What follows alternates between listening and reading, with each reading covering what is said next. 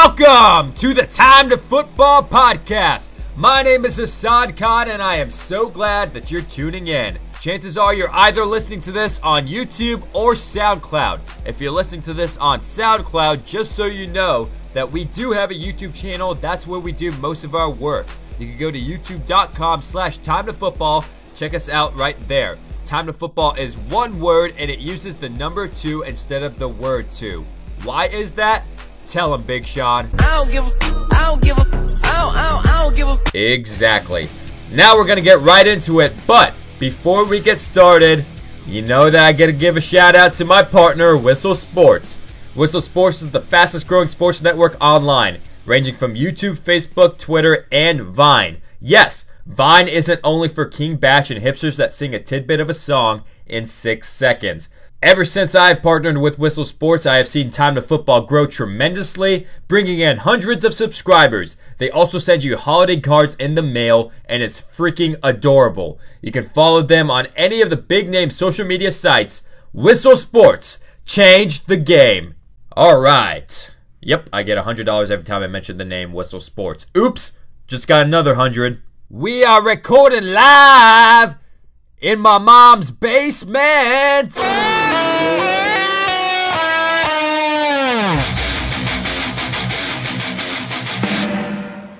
Now, we have a lot to talk about. We have big stories, big news, some big trades going on. I haven't made anything in over a month. No podcast, no video, but I'm back at it because this past February, I just decided to take a break. So I decided to take a month off, try to find myself, find out who I am as a human being, and I found out that I still am the skinny, bearded loser that I always will be. Ha ha! I need a girlfriend. But seriously though, let's move on to our top stories in the NFL today. Longtime defensive tackle of the Arizona Cardinals, Darnell Dockett, was released earlier in the week, but he has found a new home quick, and it's Arizona's NFC West rival, the San Francisco 49ers. Dockett signed a 2-year deal worth $7.5 million. A couple players that seem like they're not coming back to their teams. One of them includes Chiefs wide receiver Dwayne Bowe.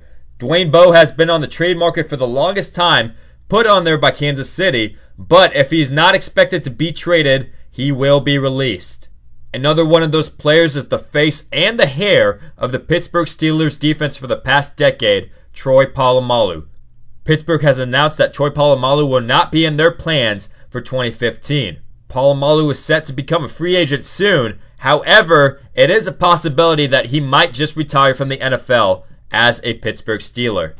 We've got some trade updates for you from the Buffalo Bills. They have been making moves. One trade is for quarterback Matt Castle. The Bills traded the Vikings undisclosed draft picks in exchange for the signal caller. A bigger trade that the Bills were involved in, the Bills traded their linebacker Kiko Alonso to the Philadelphia Eagles in exchange for running back LeSean McCoy. McCoy led the NFL in rushing yards back in 2013, which was also Kiko Alonso's rookie year, where he started all 16 games and was a candidate for Defensive Rookie of the Year. Last year, however, Alonso was out for the entire season with an ACL injury. Lastly, Texans wide receiver Andre Johnson asked for his release from the Houston Texans. Before that, he was asked to be traded, but after those plans didn't work out and him being discontent with the direction that the organization is going in, he asked for his release. That's actually what we're going to talk about right now. Will Johnson, as you guys already know, was dissatisfied before the 2014 season started, so you kind of saw this coming. And throughout the entire 2014 season, you saw the torch being passed from Andre Johnson to DeAndre Hopkins. Hopkins was the leading receiver for the Texans, and who I believe was one of, if not the, most underrated receiver of last year. But how did all this come about?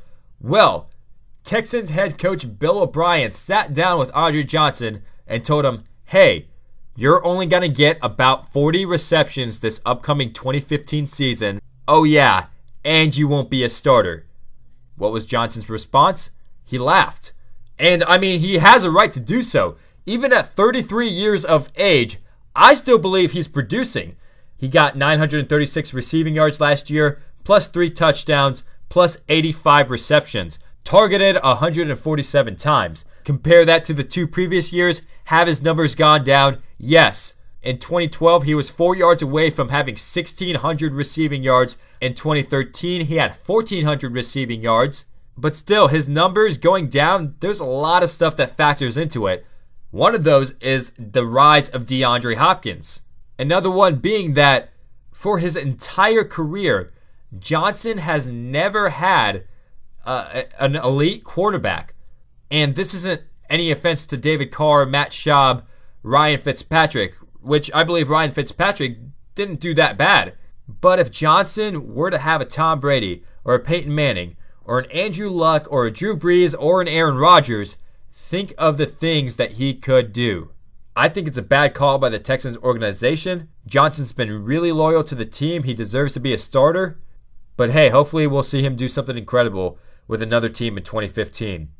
As mentioned earlier, the Bills have traded Kiko Alonso to the Philadelphia Eagles in exchange for running back LeSean McCoy. Also, they traded undisclosed draft picks to the Minnesota Vikings for quarterback Matt Castle.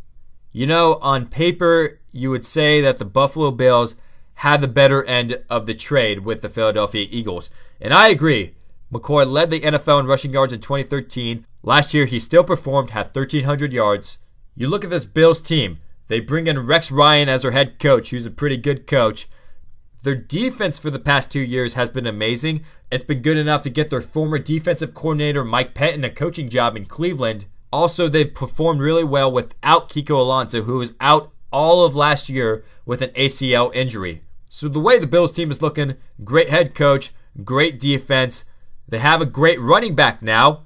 Not saying that Fred Jackson and CJ Spiller weren't great running backs, which, by the way, CJ Spiller is on his way out. But LeSean McCoy is that playmaker that you need. And on top of that, people would scoff at the idea that you would bring in Matt Castle. Like, what impact would Matt Castle make? My question back to you is that, does Matt Castle really need to make an impact? Think about it. Compare a veteran quarterback to a rookie quarterback. Which one is going to make more mistakes? Obviously, the rookie quarterback. If Matt Castle is the starter, which I don't know what Buffalo's plan is with him. Maybe they just wanted to bring in a mentor for E.J. Manuel, like how the Browns did with Josh McCown, bringing him in to help mentor Johnny Manziel, which is a terrible idea. I think they shouldn't have signed Josh McCown. They should have just stuck with Brian Hoyer. But that's irrelevant. With LeSean McCoy coming into Buffalo, I wouldn't be surprised if the Bills ran the ball 30 to 40 times each game. You often hear about that title, game manager, for quarterbacks. First quarterback you think of, Alex Smith. Some quarterbacks who are given that role find that disrespectful. Some quarterbacks just embrace it. But that's not to say that Alex Smith is not a good quarterback. He's an above average quarterback. And the direction that the Buffalo Bills are looking like they're going in is that you have a great running game, rely on your running game, and your solid defense. And the quarterback, your job, don't make mistakes. Move the ball down the field whenever it's your chance to. However, you're not the game changer in this offense. You could be. You could throw a 60-yard touchdown pass to a wide receiver, to Robert Woods, but it's not expected. What's expected is that LeSean McCoy carries the load, runs the ball, helps the Bills move down the field. That's the direction that I see the Buffalo Bills going in, and that's why I believe they're going to be contenders in the AFC East. Heck, the AFC East could be the best division in football next year.